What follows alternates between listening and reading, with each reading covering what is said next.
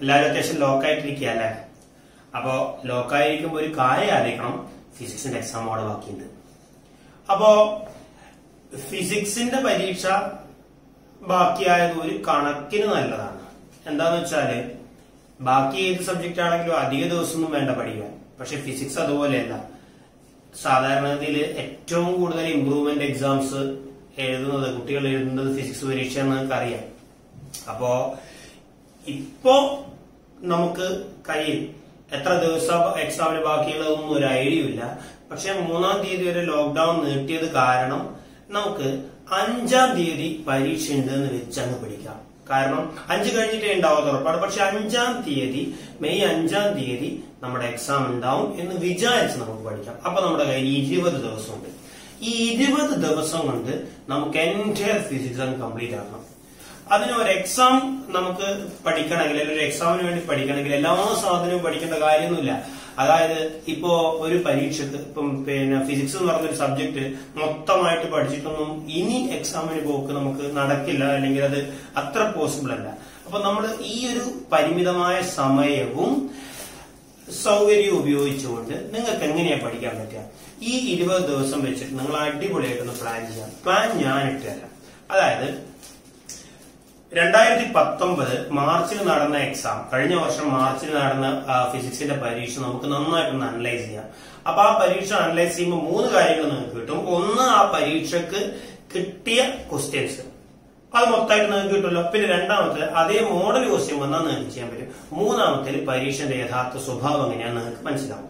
അപ്പൊ ആ സ്വഭാവം അറിയാന്നുള്ളതാണ് ഏറ്റവും പ്രധാനപ്പെട്ട കാര്യം. ബാക്കി 2 കാര്യങ്ങൾ ഒരുപക്ഷെ നിങ്ങൾ സ്കൂളിൽ നിന്നൊക്കെ കിട്ടിയിട്ടുണ്ടാവാം, ആ ക്വസ്റ്റ്യൻസ് ഒക്കെ. എനിവേ, നമുക്ക് ഏറ്റവും ആദ്യം നമുക്ക് അതിലേക്ക് പോവാം. ഇനി ഇത് പറയുന്നതിന് മുമ്പ് വേറൊരു കാര്യം കൂടി പറയാനുള്ളത്, അത്യാവശ്യം +1 അല്ലേ, നമ്മൾ 10ാം ക്ലാസ് ഒക്കെ കഴിഞ്ഞിട്ട് വന്നൊരു സമയമൊക്കെ ആയതുകൊണ്ട് കുറച്ച് അടിച്ചു പൊളിച്ചിട്ടൊക്കെ ഉണ്ടാവും, അതൊരു സത്യമാണ്. അപ്പോ അങ്ങനെയുള്ള പിള്ളേർക്കും നല്ലൊരു ഉപകാരമുള്ള ടൈമാണ്. കാരണം ആ കുട്ടികൾക്ക് ഇനി പഠിച്ചു തുടങ്ങിയാൽ തന്നെ, അതായത് ഒന്നും അറിയില്ല എന്ന് വിചാരിക്കുക, നിങ്ങൾക്ക് ഫിസിക്സ് ABCD അറിയില്ല, പക്ഷെ ABCD അറിയില്ല എന്നൊക്കെ പറയുന്ന വെറുതെ. നിങ്ങൾ വിചാരിക്കും നിങ്ങൾക്ക് ഒരു തേങ്ങ അറിയില്ല, പക്ഷെ അതൊക്കെ വെറുതെ പറയാം. നിങ്ങൾ ക്ലാസ്സിൽ ഉറങ്ങിയിട്ട് കേട്ടതാണെങ്കിലും കുറച്ച് അറിവൊക്കെ ഉണ്ടാവും. അപ്പോ ഈ ഒരു അറിവ് മാത്രം വെച്ചുകൊണ്ട് തന്നെ നമുക്ക് സുഖമായിട്ട് സ്റ്റാർട്ട് ചെയ്യാൻ പറ്റിയൊരു സമയമാണിത്. ഈ സമയം മതി. 20 ദിവസം കൊണ്ട് സുഖമായിട്ട് നിങ്ങൾക്ക് ആ എക്സാമിന്റെ കാര്യങ്ങൾ മുഴുവൻ പഠിച്ചിട്ട് A+, 60 മാർക്ക് നിങ്ങൾക്ക് കിട്ടാൻ പറ്റും. എക്സാക്ട്ലി, ഉറപ്പാണ്. വേറൊരു കാര്യമില്ല. 60 മാർക്ക് കിട്ടാൻ വേണ്ടി ഇത്ര മാത്രമേ നിങ്ങൾ ചെയ്യേണ്ട കാര്യമുള്ളൂ. അപ്പൊ നമ്മൾ പരീക്ഷ ഒന്ന് അനലൈസ് ചെയ്യണം. ഓക്കെ അല്ലേ മക്കളെ? അപ്പൊ മക്കളെ, നമ്മൾ എങ്ങനെയാണ് ഡിസ്കസ് ചെയ്യുന്നത് വെച്ചാല്, ഓരോ പാഠഭാഗങ്ങളിലും ഉള്ള ക്വസ്റ്റ്യൻസ്, ആദ്യത്തെ പാഠം ഫിസിക്കൽ വേൾഡ് ആണ്, പിന്നെ രണ്ടാമത്തെ പാഠം യൂണിറ്റ്സ് ആൻഡ് ഡയമെൻഷൻസ് ആണ്. ഓരോ ചാപ്റ്റർ വെച്ചിട്ടും നടത്തിയ ക്വസ്റ്റ്യൻസ് വെച്ചിട്ടാണ് നമ്മൾ ഡിസ്കസ് ചെയ്ത് പോകുക. അപ്പൊ ആ ചാപ്റ്ററിന്റെ എല്ലാ ക്വസ്റ്റ്യനും ഒന്നിച്ച് ഡിസ്കസ് ചെയ്യും. അന്നേരം അതിൽ ആദ്യത്തെ പാഠമാണ് ഫിസിക്കൽ വേൾഡ്. ഫിസിക്കൽ വേൾഡ് ഞാൻ ഡിസ്കസ് ചെയ്യുന്നില്ല. കാരണം എന്താ വെച്ചാൽ സ്ഥിരമായി ചോദിക്കുന്ന ചോദ്യം സ്ട്രോങ്ങസ്റ്റ് ഫോഴ്സ് ഏതാണ്, വീക്കസ്റ്റ് ഫോഴ്സ് ഏതാണ്. സ്ട്രോങ്ങസ്റ്റ് ഫോഴ്സ് എന്ന് പറയുന്നത് ന്യൂക്ലിയർ ഫോഴ്സ് ആണെന്ന് നിങ്ങൾക്ക് എല്ലാവർക്കും അറിയാം. വളരെ വീക്ക് ആയിട്ടുള്ള ഫോഴ്സ് ഗ്രാവിറ്റേഷണൽ ഫോഴ്സ്. ന്യൂക്ലിയർ ഫോഴ്സിന്റെ തൊട്ട് താഴെയുള്ള ഫോഴ്സ് ആണ് ഇലക്ട്രിക് ഫോഴ്സ്, അതിന്റെ താഴെയാണ് ഗ്രാവിറ്റേഷണൽ ഫോഴ്സ്. അങ്ങനെയല്ല. പിന്നെന്താണെന്ന് വെച്ച് കഴിഞ്ഞാൽ വേറൊരു വർഷം ചോദിച്ചതാണ് ടെമ്പറേച്ചറുമായിട്ടൊക്കെ ബന്ധപ്പെട്ട ശാസ്ത്രശാഖ ഏതാണ്, താഴെ തന്നിരിക്കുന്നതിൽ. അതിൽ തെർമോഡൈനാമിക്സ് ഉണ്ടായിരുന്നു, ഒപ്റ്റിക്സ് ഉണ്ടായിരുന്നു, ഇലക്ട്രോമാഗ്നറ്റിക്സ് ഉണ്ടായിരുന്നു. കേൾക്കുമ്പോൾ തന്നെ മനസ്സിലാവും തെർമോഡൈനാമിക്സ് ആണ്, തെർമോ എന്ന് കേൾക്കുമ്പോൾ തന്നെ. അപ്പൊ അത്രയും ക്വസ്റ്റ്യൻസ് വരാം. എന്ന് വെച്ചാൽ ഏതൊരു കുട്ടിക്കും ഒന്നും പഠിക്കാതെ പോയിട്ട് എഴുതാൻ പറ്റിയ ഒരു ക്വസ്റ്റ്യൻ ആണ് ഫിസിക്കൽ വേൾഡിൽ വരാറ്. 1 മാർക്കിന്റെ ക്വസ്റ്റ്യൻ ആണ് സാധാരണ ചോദിക്കാറുള്ളത്. നമ്മുടെ അടുത്ത ചാപ്റ്റർ, രണ്ടാമത്തെ ചാപ്റ്റർ യൂണിറ്റ്സ് ആൻഡ് മെഷർമെന്റ്സ് ആണ്. യൂണിറ്റ്സ് ആൻഡ് മെഷർമെന്റ്സിൽ 5 മാർക്കിന്റെ ക്വസ്റ്റ്യൻ കഴിഞ്ഞ വർഷം വന്നിട്ടുണ്ടായിരുന്നു. സാധാരണ ഏകദേശം ആ രീതിയിൽ തന്നെ വരാറുണ്ട്. 1 മാർക്കിന്റെ ഒരു 2 മാർക്കിന്റെ ഒരു ക്വസ്റ്റ്യനും പിന്നെ 3 മാർക്കിന്റെ ഒരു ക്വസ്റ്റ്യനും ആയിരുന്നു വന്നിരുന്നത്. അപ്പൊ അതിലെ ആദ്യത്തെ ക്വസ്റ്റ്യൻ ഇതാണ്: length of 2 bodies measured by A metre scale. ഞാൻ ഈ ക്വസ്റ്റ്യൻസ് എഴുതുന്ന സമയത്ത് ഫുള്ളായിട്ട് ക്വസ്റ്റ്യൻ ഒന്നും എഴുതില്ല, അതിന്റെ കീ വേർഡ്സ് മാത്രം എഴുതിയാൽ പോരെ. അങ്ങനെ കണ്ടു കഴിഞ്ഞാൽ മനസ്സിലാവും വിചാരിക്കുന്നു. 2019 ക്വസ്റ്റ്യൻ പേപ്പർ കയ്യിലുണ്ടെങ്കിൽ അടിപൊളിയായി. പിന്നെ നെറ്റിൽ കിട്ടാനുണ്ട്. പിന്നെ ഏതെങ്കിലും ഒരു സൈറ്റിൽ HSLiveോ അങ്ങനെ ഏതെങ്കിലും ഒരു സൈറ്റിൽ നോക്കിക്കഴിഞ്ഞാൽ നിങ്ങൾക്ക് കിട്ടും. അതില്ലെങ്കിലും ഇത് നോക്കിയാലും മതി, കുഴപ്പമൊന്നുമില്ല. കീവേഡാണ്. അപ്പോ 2 വസ്തുക്കളുടെ നീളം പിന്നെ 2 തന്നിട്ടുണ്ട്. ആ നീളങ്ങളുടെ സം എത്രയാണെന്നാണ് ചോദ്യം. കുഞ്ഞുങ്ങളെ, ഇത് എറർ അനാലിസിസ് എന്ന് പറയുന്ന ഒരു ഭാഗത്തെ ക്വസ്റ്റ്യൻ ആണ്. Error analysis. Units and dimensions 3 ഭാഗമാക്കി തിരിക്കാം. ആദ്യം നമ്മുടെ യൂണിറ്റ്സ്, ബേസിക് ക്വാണ്ടിറ്റീസ്, കാര്യങ്ങളൊക്കെ. പിന്നെ രണ്ടാമത്തെ ഭാഗമാണ് ഡയമെൻഷണൽ അനാലിസിസ്. മൂന്നാമത്തെ ഭാഗമാണ് എറർ അനാലിസിസ്. ആ എറർ അനാലിസിസിലെ ക്വസ്റ്റ്യൻ ആണ്. ഇപ്പൊ നിങ്ങളുടെ കയ്യിൽ ഒരു ഇക്വേഷൻ ഉണ്ട്, y = a + b ആണെന്ന് വിചാരിക്കുന്നു.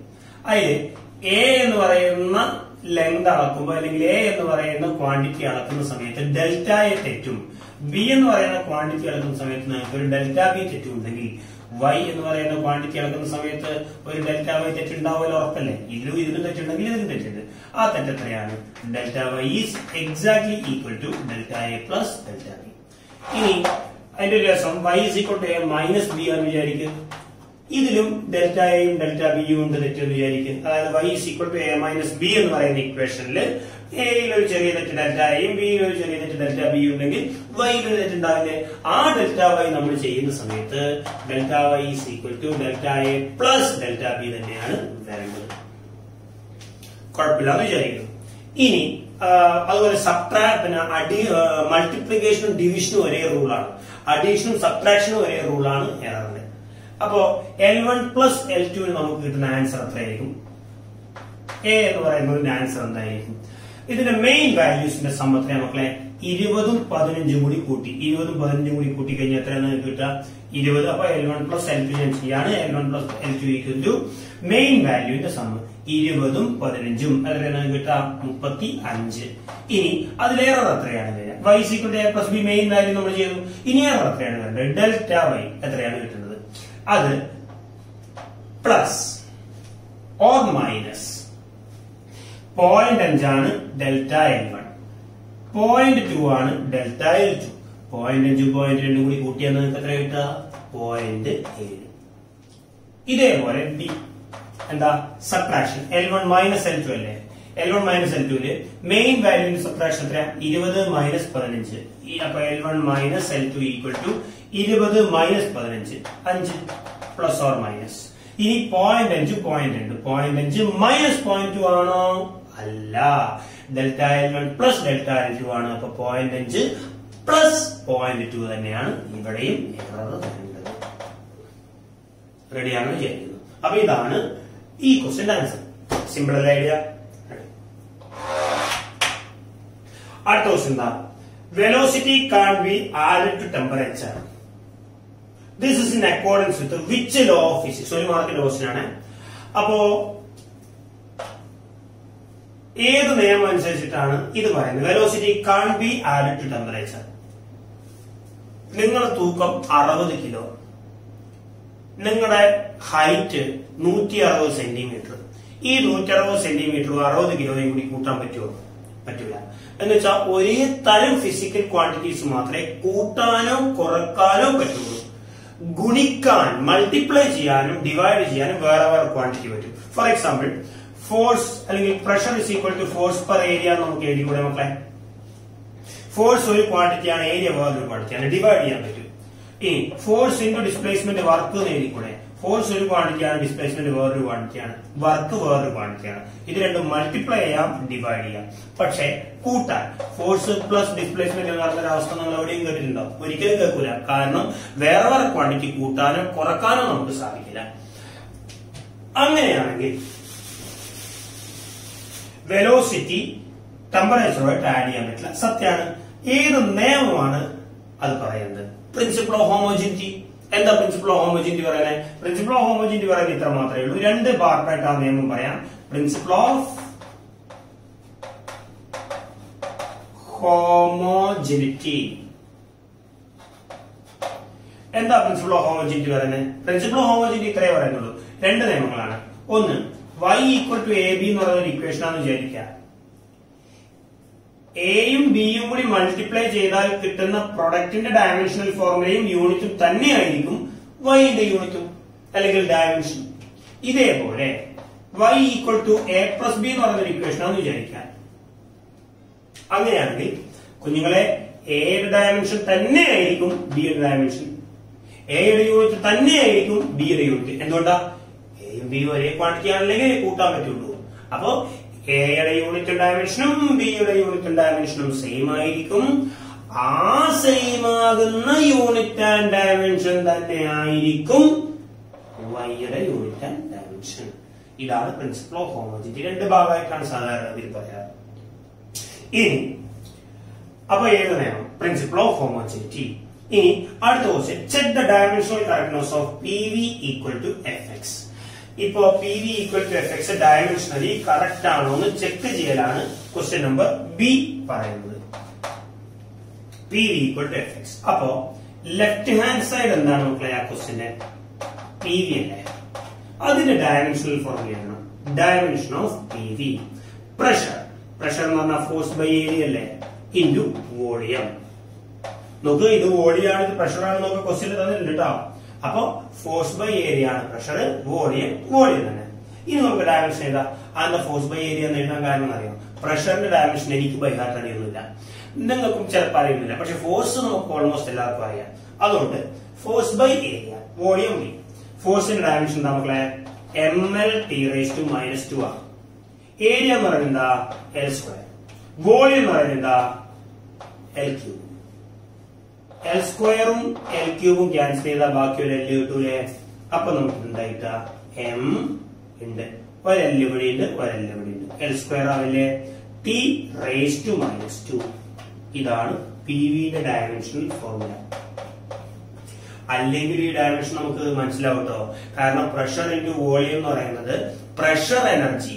നിങ്ങൾ മെക്കാനിക്സ് ഓഫ് ഫ്ലൂയിഡ്സ് എന്ന് പറയുന്ന ഒരു ചാപ്റ്ററിൽ 3 തരം, ഒരു ഫ്ലൂയിഡിന് 3 തരം എനർജി ഉണ്ടെന്ന് പഠിച്ചിട്ടുണ്ട്. Kinetic, potential, pressure energy. ആ പ്രഷർ എനർജി എന്ന് പറയുന്നത് പി വി ആണ്. അപ്പൊ പി വി എന്ന് പറയുന്നത് എന്താ? എനർജിയാണ്. ml²T⁻² എന്ന് പറയുന്നത് എനർജിയുടെ ഡയമെൻഷൻ ഫോർമുല തന്നെയാണ്. ഇനി അടുത്തത് റൈറ്റ് ഹാൻഡ് സൈഡ് ആണ്. റൈറ്റ് ഹാൻഡ് സൈഡിൽ ആരെ ഡയമെൻഷൻ ഫോർമുലയാണ് കാണേണ്ടത്? ഫോഴ്സിന്റെ ഡിസ്പ്ലേസ്മെന്റിന്റെയാണ്. എഫ് എക്സിന്റെ ഡയമെൻഷൻ ഫോർമുലയാണ്. എഫിന്റെ ഡയമെൻഷൻ ഫോർമുല നമുക്ക് എല്ലാവർക്കും അറിയാം, ml(T⁻²) ആ. ഡിസ്പ്ലേസ്മെന്റ് എന്ന് പറഞ്ഞാൽ ഇതൊരു ലെങ്ത് അല്ലേ? അപ്പൊ ഇത് രണ്ടും കൂടി മൾട്ടിപ്ലൈ ചെയ്താൽ നമുക്ക് എത്ര കിട്ടാം? ml²T⁻². അപ്പൊ ഇതായിരിക്കും ഡയമെൻഷൻ ഫോർമുല. അപ്പൊ നമ്മൾ ആൻസർ എങ്ങനെ എഴുതുക? ഡയമെൻഷൻ ഓഫ് പി വി അല്ലെങ്കിൽ dimension of left hand side exactly equal to dimension of right hand side. Hence, the equation is dimensionally correct. മക്കളെ, വൺ ഡയമെൻഷൻ മോഷന്റെ ക്വസ്റ്റൻ ആണ് അടുത്തത്. Chapter 3 motion in straight line. അതിൽ 5 മാർക്കിന്റെ question ആണ് total വന്നിട്ടുള്ളത്. 1 മാർക്കിന്റെ ഒരു ക്വസ്റ്റ്യൻ, 4 മാർക്കിന്റെ വേറൊരു ക്വസ്റ്റ്യൻ. അതിൽ ഒന്നാമത്തെ ക്വസ്റ്റ്യൻ ഇതാണ്: ഏത് സമയത്താണ് 2 ആൾക്കാരുടെ യാത്രയിൽ അവർ മീറ്റ് ചെയ്യുന്നതാണ് ചോദ്യം. എ എന്ന് പറയുന്ന വസ്തു സഞ്ചരിച്ച ഡിസ്പ്ലേസ്മെന്റ് ടൈം ഗ്രാഫ് ഇതും, ബി എന്ന് പറയുന്ന വസ്തു സഞ്ചരിച്ച ഡിസ്പ്ലേസ്മെന്റ് ടൈം ഗ്രാഫ് ഇതുമാണ്. ഏത് സമയത്താണ് അവർ മീറ്റ് ചെയ്യുന്നത്? ഏത് സമയത്താണ് മീറ്റ് ചെയ്യുന്നത് പറയുമ്പോൾ ഇവൻ ഇങ്ങനെ പോയിക്കൊണ്ടിരിക്കുകയാണ്, ഏതോ ഒരു പർട്ടിക്കുലർ പോയിന്റിൽ ആ ഗ്രാഫുകൾ മീറ്റ് ചെയ്യുന്നു. ആ മീറ്റ് ചെയ്യുന്ന സമയമാണ് നമ്മളോട് ചോദിച്ചിരുന്നത്. ആ മീറ്റ് ചെയ്യുന്ന സമയം ഏതാ? 3 സെക്കൻഡ്. അതുപോലെ ഏത് സ്ഥലത്താണ് മീറ്റ് ചെയ്യുന്നത് ചോദിക്കുകയാണെങ്കിൽ എക്സാമിന് വന്ന ഗ്രാഫിൽ ചെറിയൊരു മാറ്റം വരുത്തിയിട്ടാണ് വരച്ചത്. അപ്പോ ഈ ഒരു സ്ഥലത്താണ് അവർ മീറ്റ് ചെയ്യുക. പൊസിഷൻ 60 മീറ്റർ, ടൈം ഏതാണ്? 3 സെക്കൻഡ്. രണ്ടുപേർ ഈക്വൽ ആവുന്ന ഒരു അവസ്ഥ എന്ന് പറയുന്നത് ഗ്രാഫുകൾ എപ്പോഴും മീറ്റ് ചെയ്യുന്ന സമയത്തായിരിക്കും. ഇത് 2-3 ചാപ്റ്റേഴ്സിൽ വേറെ ടോട്ടൽ വരുന്നുണ്ട്. ഒന്നിത്, പിന്നെ രണ്ടാമത്തെ വരുന്നത് വർക്ക് എനർജി പവറിൽ നിങ്ങൾ ഫ്രീ ഫാളിംഗ്, ബോഡി ഒരു ഫ്രീ ഫാൾ ചെയ്യുന്ന സമയത്ത് ഏത് സമയത്താണ് കൈനറ്റിക് എനർജിയും പൊട്ടൻഷ്യൽ എനർജിയും സെയിം ആവുന്നത്, ആ ഗ്രാഫുകൾ മീറ്റ് ചെയ്യുന്ന ഒരു പോയിന്റിലായിരിക്കും. അതുപോലെ തന്നെ ഓസിലേഷൻസ് എന്ന് പറയുന്ന ചാപ്റ്ററിൽ എനർജി വേഴ്സസ് ഡിസ്പ്ലേസ്മെന്റ് ഗ്രാഫിലും ഇതേ കാര്യങ്ങൾ വരുന്നുണ്ട്. ഞാൻ ആ സമയത്ത് കൃത്യമായിട്ട് പറയുന്നത്. അപ്പൊ ഇതിന്റെ ആൻസർ ക്ലിയർ ആണെന്ന് വിചാരിക്കുന്നു. 3 സെക്കൻഡിലാണ്. അപ്പൊ സമയം ഏത് സമയത്താണ് അവർ മീറ്റ് ചെയ്യുന്നത്? 3-ാമത്തെ സെക്കൻഡിലാണ് മീറ്റ് ചെയ്യുന്നത്. അത് മാത്രമാണ് ആൻസർ 1 മാർക്ക് ക്വസ്റ്റ്യനിലെ. അടുത്ത ക്വസ്റ്റ്യൻ എന്താണ്? Velocity time graph of A free fall. Velocity time graph of A free fall വരയ്ക്കാൻ വേണ്ടിയിട്ടാണ് ചോദിച്ചിട്ടുള്ളത്. ഒരു വസ്തു ഫ്രീ ഫോൾ ചെയ്യുന്ന സമയത്ത് അതിന്റെ വെലോസിറ്റി ടൈം ഗ്രാഫ് മക്കളെ നന്നായിട്ട് ഇങ്ങോട്ടേക്ക് നോക്കുക. അപ്പൊ ഫ്രീ ഫോളിന്റെ എല്ലാ ഗ്രാഫുകളും നമ്മൾ ഇപ്പൊ പഠിക്കും. നോക്കൂ, ഒരു വസ്തു ഒരു ഹൈറ്റിൽ നിന്ന് താഴേക്ക് വീഴുകയാണ്. ഫ്രീ ഫോൾ എന്ന് പറയുമ്പോൾ എപ്പോഴും ആലോചിക്കേണ്ടത് ഫ്രീ ഫോൾ ആണ്, വെറുതെ താഴെയിടലാണ്. ഇനീഷ്യൽ വെലോസിറ്റി എത്രയായിരിക്കും? 0 ആയിരിക്കും. ഈ സാധനം നേരെ ഗ്രൗണ്ടിൽ വീഴണം. അങ്ങനെ ഗ്രൗണ്ടിൽ വീഴുന്ന സമയത്ത് ഒരു h ഹൈറ്റിൽ നിന്നാണ് വീഴുന്നത് എന്ന് വിചാരിക്കും. അപ്പൊ ഇവന്റെ സ്പീഡ് കൂടി കൂടി കൂടി കൂടി കൂടി കൂടി കൂടി കൂടി ഇവിടെ മാക്സിമം എത്തും അല്ലെ. കാരണം എന്താ, ഇവനെ താഴോട്ടേക്ക് ഒരുത്തം വിരിക്കുന്നുണ്ട്. ആരാ വിരിക്കുന്നത്? ഗ്രാവിറ്റി വിരിക്കുന്നുണ്ട്. സാധാരണഗതിയിൽ വൺ ഡയമെൻഷൻ മോഷന്റെ ന്യൂമറിക്കൽ ചെയ്യുന്ന സമയത്ത് ഇതിന് മാക്സിമം ഡയറക്ഷൻസ് അല്ലെങ്കിൽ സൈൻ കൊടുക്കുന്നത് നല്ലതാണ്. അപ്പോ ഞാൻ എന്റെ ഒരു കൺവെൻഷൻ പറഞ്ഞാല് മേലോട്ട് പോകുന്ന എല്ലാ സാധനത്തിലും പോസിറ്റീവും താഴോട്ട് വരുന്ന എല്ലാ ഡയറക്ഷനും നെഗറ്റീവും ആയിട്ടാണ് ഇക്വേഷൻ എഴുതുമ്പോൾ കൊടുക്കാറ്. ഓരോ ആൾക്കാർ ഓരോ പോലെയാണ്. ചില ആൾക്കാർ മുകളിലോട്ട് പോകുമ്പോൾ അത് പിന്നെ നെഗറ്റീവ് ആയിട്ടും താഴോട്ട് വരുമ്പോൾ പോസിറ്റീവ് ആയിട്ട് എടുക്കും. അത് തെറ്റൊന്നുമല്ല. ഞാൻ എടുക്കുന്ന രീതി താഴോട്ട് വരുമ്പോൾ നെഗറ്റീവ്, മുകളിലോട്ട് പോകുമ്പോൾ പോസിറ്റീവ്. ഓക്കെ ആണല്ലോ. അങ്ങനെയാണെങ്കിൽ ഗ്രാവിറ്റി നെഗറ്റീവ് ആണ്. താഴോട്ടില്ലേ മക്കളെ? ഈ വസ്തു താഴേക്ക് പോവാണ്. ഇനീഷ്യൽ വെലോസിറ്റി 0 ആണ്. അതിന്റെ വെലോസിറ്റി ഡയറക്ഷൻ താഴോട്ടാണ്. താഴോട്ട് എന്ന് പറയുമ്പോൾ ആ വെലോസിറ്റി ഓരോ ഇൻസ്റ്റന്റിലും ഉണ്ടാകുന്ന വെലോസിറ്റി കൂടി കൂടി കൂടി കൂടി കൂടി വരുമ്പോൾ ആ വെലോസിറ്റികൾ എന്താണ്? നെഗറ്റീവ് ആയിട്ടാണ് വരുന്നത്. അതിനപ്പോ വെലോസിറ്റി ടൈം ഗ്രാഫ് ആണ് നിങ്ങളോട് ചോദിച്ചത്. പക്ഷെ നമ്മൾ ഡിസ്പ്ലേസ്മെന്റ് ടൈം ഗ്രാഫ് മുതൽ അങ്ങനെ തുടങ്ങുകയാണ്. അപ്പൊ ഗ്രാഫ് ഒന്ന് വരയ്ക്കുമ്പോൾ നന്നായിട്ട് ഇങ്ങോട്ടേക്ക് ശ്രദ്ധിക്കാം. ഏറ്റവും ആദ്യം ഞാൻ വരയ്ക്കുന്നത് ഡിസ്പ്ലേസ്മെന്റ് ടൈം ഗ്രാഫാണ്. നമ്മളോട് ചോദിച്ചിട്ടുള്ളത് displacement time graph. Displacement start ചെയ്യുന്ന പോയിന്റ് ഇത് രണ്ട് തരത്തിൽ സാധാരണഗതിയിൽ വരക്കാട്ടോ. ഈ എച്ച് നമ്മളൊരു ഡിസ്പ്ലേസ്മെന്റ് ഗ്രാഫ് വരയ്ക്കുന്ന സമയത്ത് ആ ഡിസ്പ്ലേസ്മെന്റ് എവിടെയാണ് തുടങ്ങുന്നത് നമ്മൾ പറയണം. ഇപ്പോ ഇത് ഡിസ്പ്ലേസ്മെന്റ് 0 എന്ന് വിചാരിക്കുകയാണെങ്കിൽ ഇത് എത്രയായിരിക്കും ഡിസ്പ്ലേസ്മെന്റ് മക്കളെ? എച്ച് ആയിരിക്കില്ലേ. അപ്പൊ ഇവൻ എവിടുന്നാ തുടങ്ങുന്നത്? എച്ച് ഹൈറ്റിൽ തുടങ്ങി ദൂരം ഇതല്ലേ 0 തുടങ്ങുന്ന പോയിന്റ്, റഫറൻസ് പോയിന്റ് ആണ് അല്ലെ.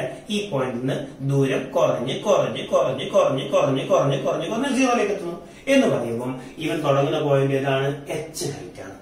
അപ്പോ 0th സെക്കൻഡിൽ എന്റെ കയ്യിലൊരു ബോഡി ഉണ്ട്, എന്റെ കയ്യിലൊരു സ്റ്റോപ്പ് വാച്ച് ഉണ്ട്. ഞാൻ ഈ സ്റ്റോപ്പ് വാച്ച് അമർത്തുന്നു, ബോഡി വിടുന്നു. അപ്പൊ സ്റ്റോപ്പ് വാച്ച് അമർത്തുന്ന സമയത്ത് t=0. t=0യിൽ ഡിസ്പ്ലേസ്മെന്റ് എവിടെയാണ് മക്കളെ ഉള്ളത്? ഇവിടെയുള്ളത്. സാധനം എച്ച് ഹൈറ്റിലല്ലേ ഉള്ളത്. അപ്പോ എച്ച് ഹൈറ്റിലാണ്.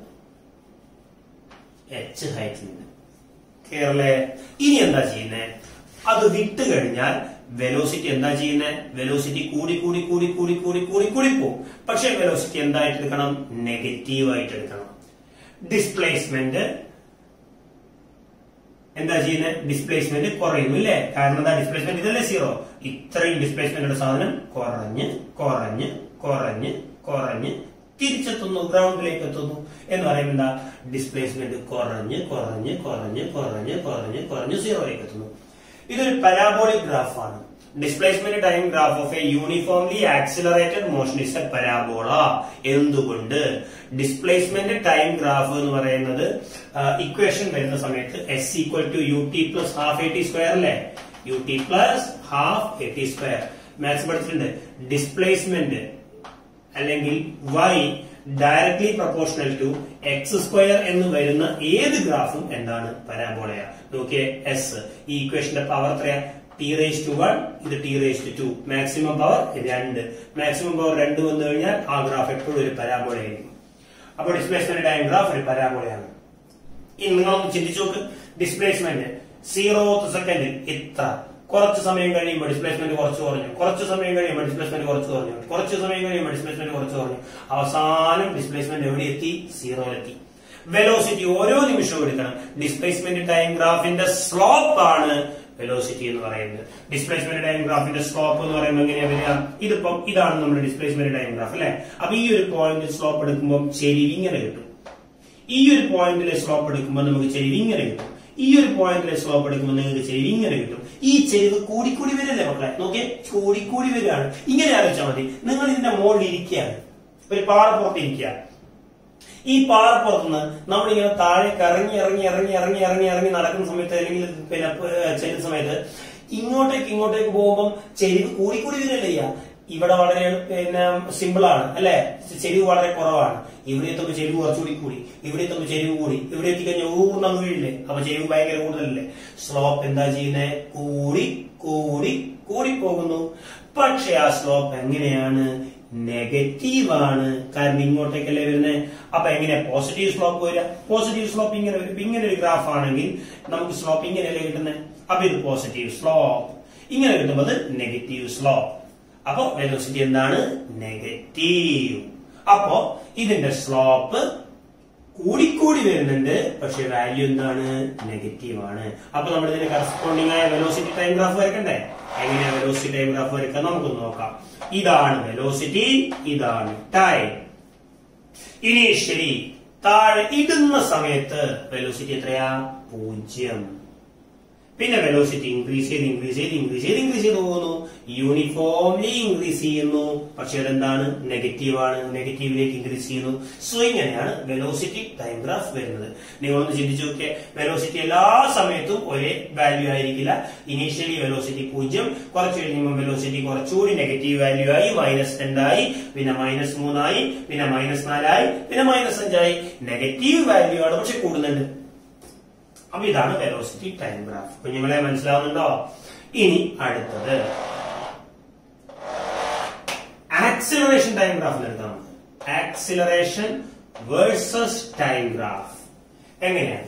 ഈ വെലോസിറ്റി ടൈം ഗ്രാഫിന്റെ സ്ലോപ്പ് ആണ് ആക്സിലറേഷൻ. ഇവിടുത്തെ സ്ലോപ്പ് നിങ്ങൾക്ക് നെഗറ്റീവ് ആണ് കിട്ടുക. അപ്പൊ ഇവിടുത്തെ സ്ലോപ്പ് നെഗറ്റീവ് ആണെങ്കിൽ ഉറപ്പായിട്ടും ആക്സിലറേഷൻ എന്താണ്? നെഗറ്റീവ് ആണ് കിട്ടുക. അല്ലെങ്കിൽ നിങ്ങൾ ഇങ്ങനെ ചിന്തിച്ചാൽ മതി. ആക്സലറേഷൻ ഗ്രാവിറ്റി അല്ലേ? ഗ്രാവിറ്റി എന്ന് പറയുന്നത് താഴോട്ടേക്ക് നെഗറ്റീവ് ആയിട്ട് എടുക്കുകയാണെങ്കിൽ ആക്സലറേഷൻ ടൈം ഗ്രാഫ്. ആക്സലറേഷൻ ഒറ്റ ആക്സലറേഷൻ ഇവിടെ ആക്ട് ചെയ്യുന്നു, എർത്തിന്റെ ഗ്രാവിറ്റി.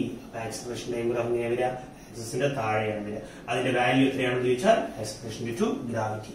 ഇതാണ് displacement time graph of A free fall. ഇതാണ് velocity time graph of A free fall. ഇതാണ് acceleration time graph of A free fall. One dimension തന്നെ അടുത്ത question. A ball thrown vertically upward with velocity 20 meter per second from the top of a tower of height 25 meter. ആദ്യം വരക്കാം. Question തുടങ്ങുന്നതിന് മുമ്പ് തന്നെ എങ്ങനെയാണ്? From the top of A tower of height 25 metre. ഇത് ഗ്രൗണ്ടാന്ന് വിചാരിക്കും മക്കളെ. ഇത് ടവറാ. ഈ ടവറിന്റെ ഹൈറ്റ് എന്ന് പറയുന്നത് 25 മീറ്റർ ആണ്. ബോൾ ത്രോൺ വെർട്ടിക്കലി അപ്വാർഡ് അല്ലേ? ഇതിന്റെ മുകളിന് വെർട്ടിക്കലി അപ്വാർഡ് മുകളിലോട്ട് എറിഞ്ഞു. ആ മുകളിലോട്ട് എറിഞ്ഞ വെലോസിറ്റി അവർ പറയുന്നുണ്ട് ഇനീഷ്യൽ വെലോസിറ്റി ആണല്ലേ, യു. ആ യുവിന്റെ വാല്യൂ എത്രയാ? യു 20 മീറ്റർ പെർ സെക്കൻഡ് ആണ്. അങ്ങനെ പോയ ബോള് 25 മീറ്റർ ഹൈറ്റിന് മുകളിലോട്ട് പോകുന്ന ബോള്. ഒന്നാമത്തെ question, how high will the ball rice? എത്ര ഹൈറ്റിലോട്ട് ബോൾ പോകും? ഈ ബോൾ നേരെ മുകളിൽ പോയി ഇങ്ങനെ താഴേക്ക് വരില്ലേ മക്കളെ? അപ്പോ എത്ര ഹൈറ്റ് വരെ ഈ ബോൾ പോകും? How high will the ball rice എന്നാണ് ചോദിച്ചിട്ടുള്ളത്. അപ്പോ ഇവിടെ നിന്ന് എത്ര ഹൈറ്റ് മുകളിലോട്ട് പോകുന്നതാണ് ചോദ്യം. അതിന് ആദ്യം ഈ ഹൈറ്റ് ഇത് ഞാന് എച്ച് എന്നെഴുതുന്നു. ഓക്കെ അല്ലേ? അപ്പൊ ഈ എച്ച് ഹൈറ്റ് അതെങ്ങനെ മക്കളെ കാണാം? ഇത് ഗ്രൗണ്ട് ലെവലായിട്ട് എടുത്താൽ മതി. എന്നിട്ട് മുകളിലോട്ട് അറിയുന്ന വെലോസിറ്റി എഴുതുക. എന്താ നമുക്ക് കാണേണ്ടത്? ഈ എച്ച് അല്ലേ കാണേണ്ടത്? നമ്മുടെ കയ്യിൽ എന്തൊക്കെ ഉണ്ടെന്ന് നോക്ക്. ആദ്യമായിട്ട് നമുക്ക് ആ സൈൻ വേണം. Initial velocity മുകളിലോട്ടാണ്. ഇതിന്റെ മുകളിൽ ആക്ട് ചെയ്യുന്ന ആക്സലറേഷൻ ഗ്രാവിറ്റി മാത്രമാണ്. ആ ഗ്രാവിറ്റി എന്ന് പറയുന്നത് താഴോട്ടായതുകൊണ്ട് അത് -g ആയിട്ട് നമ്മൾ എടുക്കും. ജിയുടെ വാല്യൂ 10 ആയിട്ടാണ് ഞാൻ ക്വസ്റ്റ്യനിൽ എടുക്കുക, ഇവിടെ എടുക്കുക. പക്ഷെ എക്സാമിന് ചെയ്യുന്ന സമയത്ത് 9.8 ആയിട്ട് എടുക്കണം. അത് നിങ്ങൾക്ക് കാൽക്കുലേറ്ററിലുണ്ട്, എളുപ്പമാണ്, നേരെ കാൽക്കുലേറ്റ് ചെയ്താൽ മതി. അപ്പൊ ഇവിടെ ആക്സലറേഷൻ എന്ന് പറയുന്നത് -g ആണ്. ഞാൻ എടുക്കുന്ന value -10 metre per second square ആണ്. ഇനീഷ്യൽ വെലോസിറ്റി മുകളിലോട്ട് ആയതുകൊണ്ടാണ് ഇവിടെ പ്ലസ് ആയിട്ട് എടുക്കുന്നത്. ഇനി ഇനീഷ്യൽ വെലോസിറ്റിയും ആക്സലറേഷൻ ഉണ്ട്. ടോപ്പിലെത്തുമ്പോൾ ഒരു വസ്തു ഏറ്റവും മാക്സിമം ഹൈറ്റിലെത്തുമ്പോൾ അതിന്റെ വെലോസിറ്റി എന്താവും? 0. അതുകൊണ്ടാണല്ലോ നിന്നിട്ട് തിരിച്ചു വരുന്നത്. ഏതൊരു സാധനവും തിരിച്ചു വരണമെങ്കിൽ നിൽക്കണം. ഒരു വണ്ടി നിർത്താണ്ട് റിവേഴ്സ് എടുക്കാൻ പറ്റില്ല. നിർത്തുക എന്ന് പറയുമ്പോൾ ഫൈനൽ വെലോസിറ്റി ഇവിടെ എത്രയായിരിക്കും വരിക? ഫൈനൽ വെലോസിറ്റി 0 ആയിരിക്കും വരിക. അപ്പോ മാക്സിമം ഹൈറ്റിൽ വെലോസിറ്റി 0. മക്കളെ, initial velocity, acceleration, velocity, final velocity. നിങ്ങൾക്ക് ഡിസ്പ്ലേസ്മെന്റ് കാണണം. ഈ ഡിസ്പ്ലേസ്മെന്റ് കാണണമെങ്കിൽ നമ്മൾ ഉപയോഗിക്കുന്ന equation v² = u square plus 2as. നമ്മൾ ചെയ്തുകൊണ്ടിരിക്കുന്ന ക്വസ്റ്റ്യൻ ഒന്നാമത്തെ ക്വസ്റ്റ്യൻ ആണ് ഇത്. u square plus 2as. ഇനി ഇതിലേക്ക് വാല്യൂ സബ്സ്റ്റിറ്റ്യൂട്ട് ചെയ്യാം. വെലോസിറ്റി എത്ര പിള്ളേരെ? 0. അപ്പൊ 0 സ്ക്വയർ 0 തന്നെ. u സ്ക്വയർ 20 അല്ലേ ഇത്? അപ്പൊ 20 square 2as minus 2 into G. എന്തുകൊണ്ടാണ് അങ്ങനെ വരാൻ കാരണം? ആക്സലറേഷൻ മൈനസ് ജി ആണല്ലോ. അപ്പൊ മൈനസ് 2g. എസ് ഡിസ്പ്ലേസ്മെന്റ്, എത്ര ഡിസ്പ്ലേസ്മെന്റ് കവർ ചെയ്തേ? എച്ച്. അപ്പൊ ഇത് ഇപ്പുറത്തോട്ട് തട്ടിക്കഴിഞ്ഞാൽ 2g into H equal to 20 square എന്ന് പറഞ്ഞാൽ 400. ശരിയല്ലേ? രണ്ടും 400 ക്യാൻസൽ ചെയ്ത് കഴിഞ്ഞാൽ നമുക്ക് എത്ര കിട്ടും മക്കളെ? 200 കിട്ടും അല്ലെ? ഇനി എച്ച് എന്ന് പറയുന്നത് എന്താ? 200 ഡിവൈഡഡ് ബൈ ജി. ജിയുടെ വാല്യൂ എത്രയായിട്ടാണ്? 10 ആയിട്ടല്ലേ എടുക്കുന്നത് നമ്മള്. 200 ഡിവൈഡഡ് ബൈ എന്ത് കിട്ടും? 10. എത്ര കിട്ടിയ അവിടെ? 20 മീറ്റർ. ക്ലിയർ ആണെന്ന് വിചാരിക്കുന്നു. റെഡിയാണല്ലോ? ഇനി അടുത്ത ക്വസ്റ്റ്യൻ, ടൈം ഓഫ് ഫ്ലൈറ്റ്. എത്ര സമയം ഇവൻ ട്രാവൽ ചെയ്യുന്നതാണ്.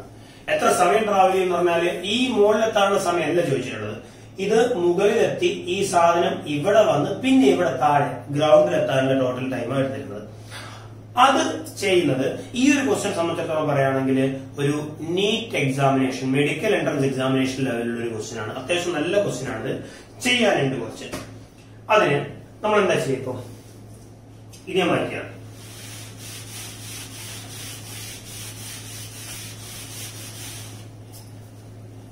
കുഞ്ഞുങ്ങളെ, ഇത് സ്റ്റാർട്ട് ചെയ്ത സ്ഥലം ഇതാണ്, എൻഡ് ചെയ്ത സ്ഥലം ഇതാണ്. നമ്മൾ പഠിച്ചിട്ടുണ്ട് ഡിസ്പ്ലേസ്മെന്റ് എസ് ഈക്വൽ ടു, രണ്ടാമത്തെ ക്വസ്റ്റ്യൻ ആണ്, displacement S equal to you T plus half A T square. ഇതെന്തിന്റെ equation ചെയ്യും? ഡിസ്പ്ലേസ്മെന്റ് ഇൻ ടി സെക്കൻഡിന്റെ ഇക്വേഷൻ ആണ്. ഡിസ്റ്റൻസിന്റെ ഇക്വേഷൻ അല്ല ഇത്. ഡിസ്പ്ലേസ്മെന്റ് ഇൻ ടി സെക്കൻഡ് ആണ്. ഡിസ്പ്ലേസ്മെന്റ് വസ്തു, ഞാൻ ഈ ബോൾ മുകളിലോട്ട് എറിഞ്ഞ് നേരെ പോയി തിരിച്ച് ഗ്രൗണ്ടിലെത്താനുള്ള സമയം എന്ന് പറയുമ്പോൾ അവൻ ട്രാവൽ ചെയ്ത എന്റെ ഡിസ്പ്ലേസ്മെന്റ് എത്രയാണ് മക്കളെ? നന്നായിട്ട് നോക്കിയേ. ഇവൻ ഇവിടെയല്ലേ തുടങ്ങുന്നത്? ഇവനെവിടെ അവസാനിക്കുന്നത്? സത്യം പറഞ്ഞാൽ ഇവൻ അവസാനിക്കുന്നത് ഈ ഒരു പോയിന്റിലല്ലേ? അപ്പൊ ഡിസ്പ്ലേസ്മെന്റ് എന്ന് പറയുന്നത് ആക്ച്വലി ഇതല്ലേ? എന്താ കാരണം? എങ്ങനെ പോയാലും നിങ്ങൾ ആലോചിച്ച് നോക്കിയേ, ഇത് എ ആണ്, ഇത് ബി ആണ്. എയിൽ നിന്ന് ഇങ്ങനെ ഇങ്ങനെ ഇങ്ങനെ ഇങ്ങനെ പോയിട്ട് ഇവിടെ തിരിച്ചെത്തിയാലും ഡിസ്പ്ലേസ്മെന്റ് എന്ന് പറയുന്നത് എത്ര മാത്രമേ ഉണ്ടാവുള്ളൂ? ഇത്രയും ഉണ്ടാവുള്ളൂ. Straight line displacement. അപ്പോ ഇവിടെ തുടങ്ങി അവൻ എങ്ങനെ പോയിട്ട് തിരിച്ചു വന്നാലും ഇവന്റെ ഡിസ്പ്ലേസ്മെന്റ് ഇവിടെ തുടങ്ങി ഇവിടെ അവസാനിച്ചു. എത്ര ഡിസ്പ്ലേസ്മെന്റ് വരിക? ഇത്രയും ഡിസ്പ്ലേസ്മെന്റ്. എങ്ങോട്ട് ഡിസ്പ്ലേസ് ചെയ്യുന്നു? താഴോട്ട് ഡിസ്പ്ലേസ് ചെയ്യുന്നു. കാരണം എന്താ? വസ്തു താഴേക്കാണ്, അല്ലെങ്കിൽ വസ്തുവിന്റെ എഫക്റ്റീവ് ഡിസ്പ്ലേസ്മെന്റ് താഴോട്ടേക്കാണ്. ഇങ്ങനെ പോയിട്ട് ഇങ്ങനെ വന്നാലും ഇവിടെ നിന്ന് ഇവിടെ വരെ താഴോട്ട്. അപ്പൊ ഡിസ്പ്ലേസ്മെന്റ് ഡയറക്ഷൻ എങ്ങോട്ടേക്കാണ്? താഴോട്ട്. താഴോട്ടാണെങ്കിൽ നമ്മൾ എടുക്കുന്ന ഡയറക്ഷൻ നെഗറ്റീവ്. അപ്പോ ഞാൻ ഇവിടെ ഉപയോഗിക്കുന്ന ഇക്വേഷൻ ഇതാണ്. എസ് എത്ര മക്കളെ? എസ് എത്രയാണ് ഇവിടുത്തെ എസ്? 25 മീറ്റർ. 25. എസ് എന്താ? പ്ലസ് ആണോ മൈനസ് ആണോ? താഴോട്ടായോണ്ട് മൈനസ്. ഇനീഷ്യൽ വെലോസിറ്റി യു എത്ര? Initial velocity മുകളിലോട്ടല്ലേ എറിഞ്ഞത്? മുകളിലോട്ട് എറിഞ്ഞാൽ അത് പ്ലസ്. വാല്യൂ എത്രയായിരുന്നു? Initial വെലോസിറ്റിന്റെ value 20 metre per second. Plus 20 metre per second. ഇതുപോലെ വേറെന്തുകൊണ്ട്? ആക്സലറേഷൻ. എഫക്റ്റീവ് ആക്സലറേഷൻ എന്താ?